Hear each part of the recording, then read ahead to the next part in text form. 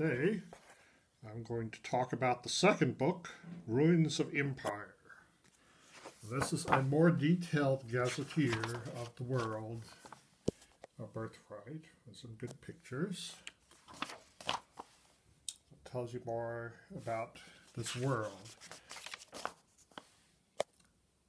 And there's a whole bunch of abbreviations because there are different people. So it's divided into regions. It tells you a little about each kingdom here. And about important people in this kingdom.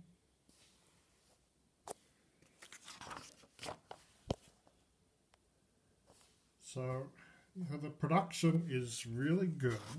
I really like the way it looks, but I hate this world. It seemed to me very bland, except for that little bit about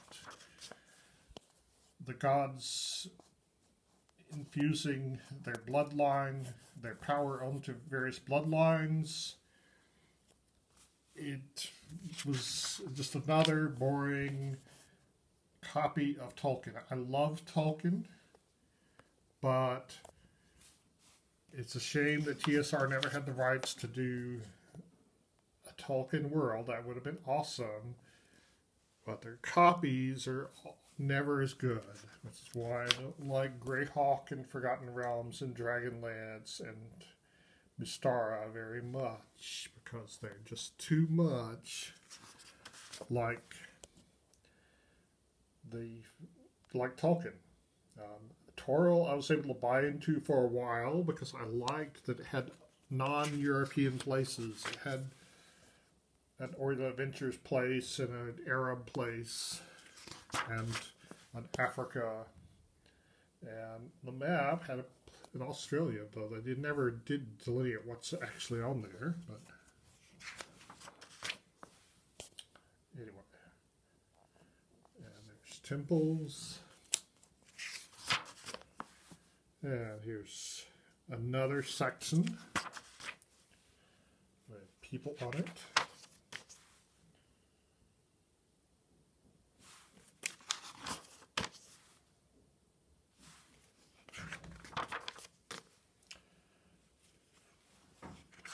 Yeah, so this is just more detail than the other book.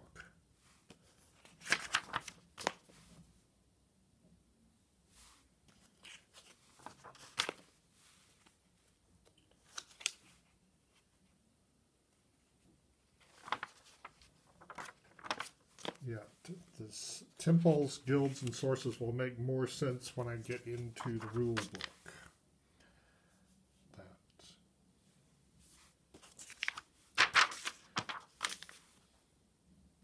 Gorgon's crown.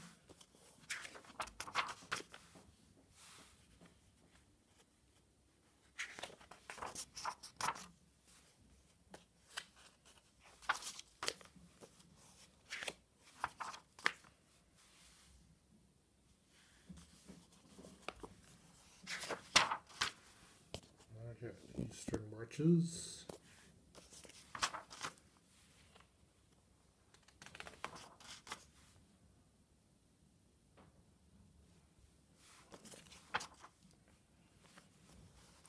So it's not, to me, a very interesting world. I really like the game system that comes with this. I just don't like the world.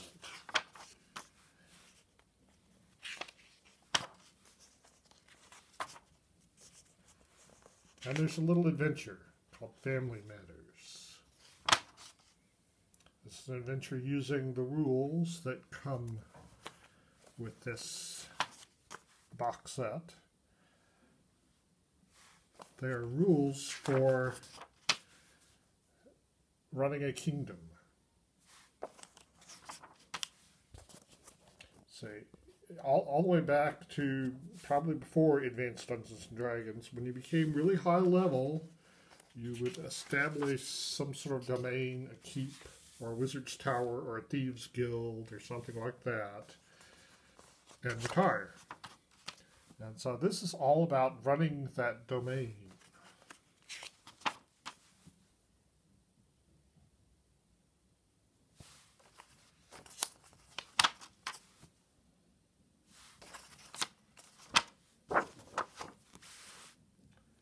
And here's nomenclature. So you're going to learn a name of domain, the residence of the domain, plural of the residence of the domain, things from that domain. Seems awful complicated. That's one of the problems I have with other people's game worlds, is you have to learn a whole new language, places, history, and all that, when it just makes more sense to just use real history, because there's lots of that. And you don't have to make up names from different cultures. You've got France and England and Germany and Greece and Italy and the Ottoman Empire. And there are lots of names of history and culture in the real history. Anyway, that is The Ruins of Empire, the other gazetteer for this game world.